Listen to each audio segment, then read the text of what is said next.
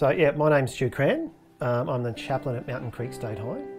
I like to think of it as being God's represented in the school to care for kids and to help them live life well. I say to people that every year is the same, but there's not a day that's the same.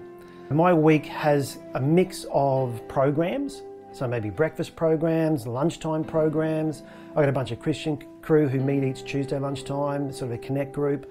We've got another program at 1 o'clock for the juniors, which is just chaotic and noisy, but it's connecting them with each other with some good volunteers. We've got a mentoring program, so we've got adult mentors that come in, they volunteer their time to connect with a student.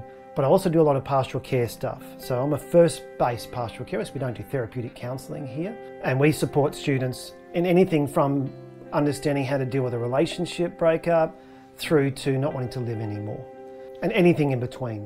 So students come and talk to us either because they self-refer, so they walk up and say, hey, can I talk to you?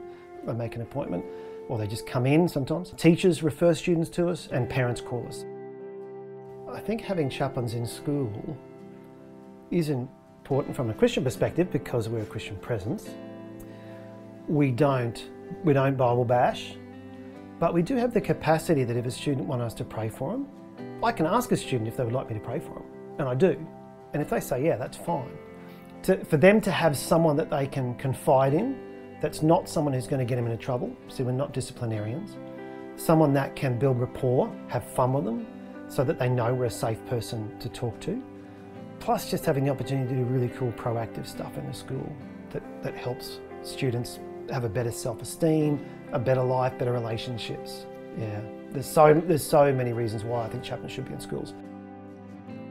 During the week, I'll hear stories that are heartbreaking. When I go home, I can't carry that. Do you know? I've got to switch off. So I certainly want to do something that contributes into the lives of young people in whatever way I can. So I love running camps.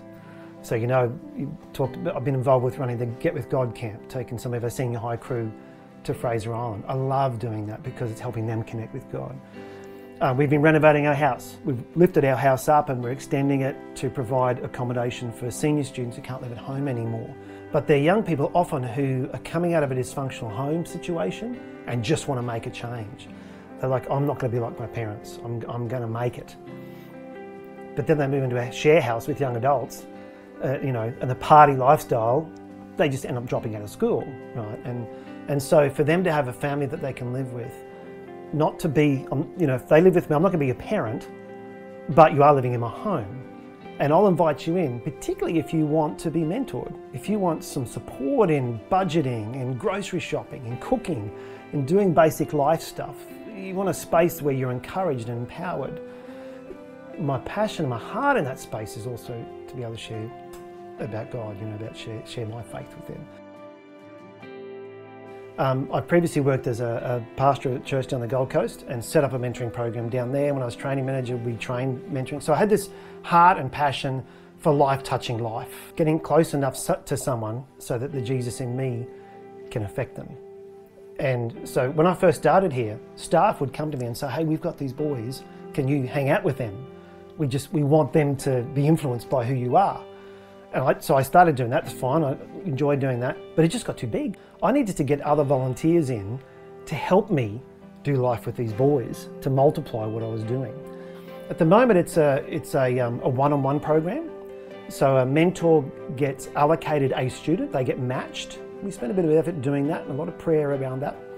And they meet for just over an hour a week. We ask the mentors to commit for the rest of the year, that cycle.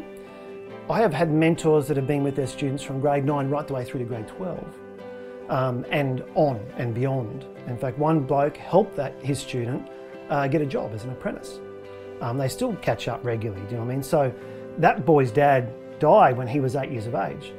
So this bloke, mentor, was a bit like a surrogate dad for him, Great outcomes in that sense, but it's a relational based thing. It's really that simple. People say, why are you building a big house and you're near retirement? I'm not near it, I'm 53, so I'm heading towards it. I'm like, well, I don't want to sit on a rocking chair on my deck in retirement. Like, that's so boring. I want to continue to use my space and our resources to love people. And for me, I'd be glad to move away from all the administration of this role and just do life with people.